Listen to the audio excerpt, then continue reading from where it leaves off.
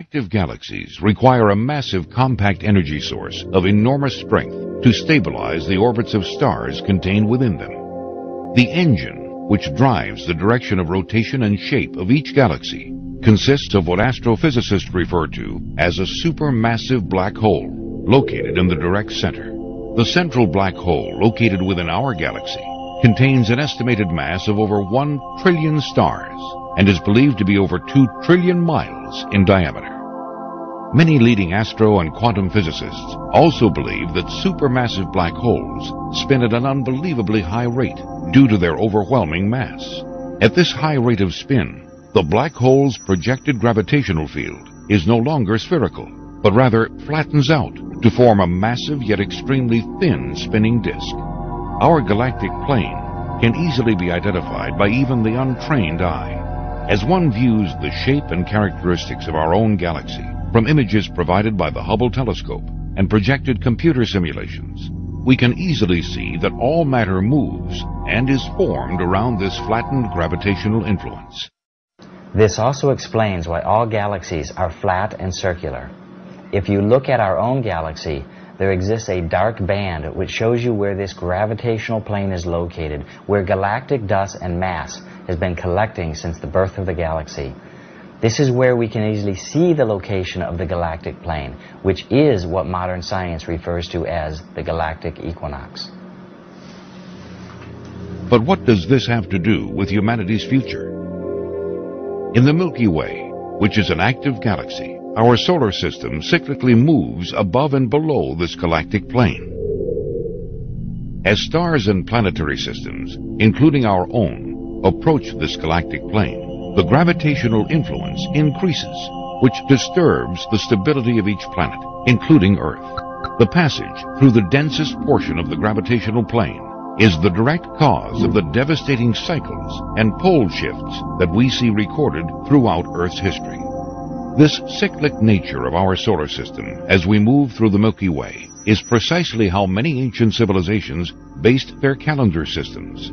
The Mayans themselves describe what they refer to as the Dark Rift, or the Galactic Plane, in ways eerily similar to those of modern scientists and physicists. The Mayans state that the end of each age, which brings about worldwide devastation, is defined by the world sitting on the Dark Rift. Even though the Mayans don't clearly present the science behind why the galactic plane causes severe implications upon Earth's stability in modern terminology, it is very clear that we are talking about the same event, an event where the Earth passes through the galactic equinox, the Dark Rift, or the central plane.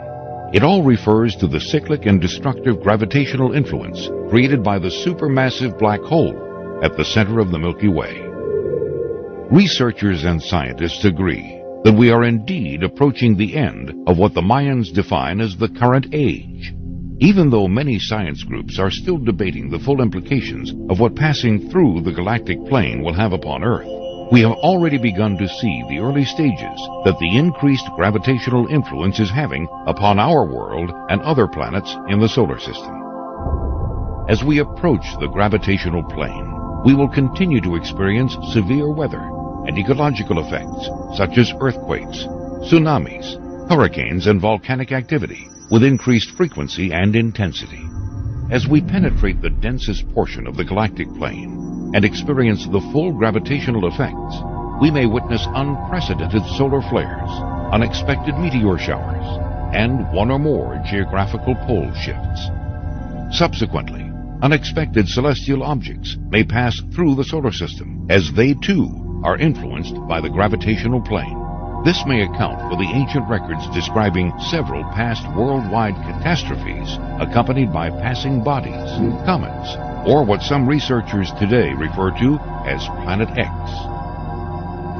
Utilizing the latest in research data, we can speculate that due to the overwhelming rate of spin and the generated gravitational field, the galactic plane, or gravitational disk, could relatively be paper thin, requiring Earth, with our current speed of movement through the galaxy, only a few years to completely pass through this plane, experiencing the full effect upon Earth's stability.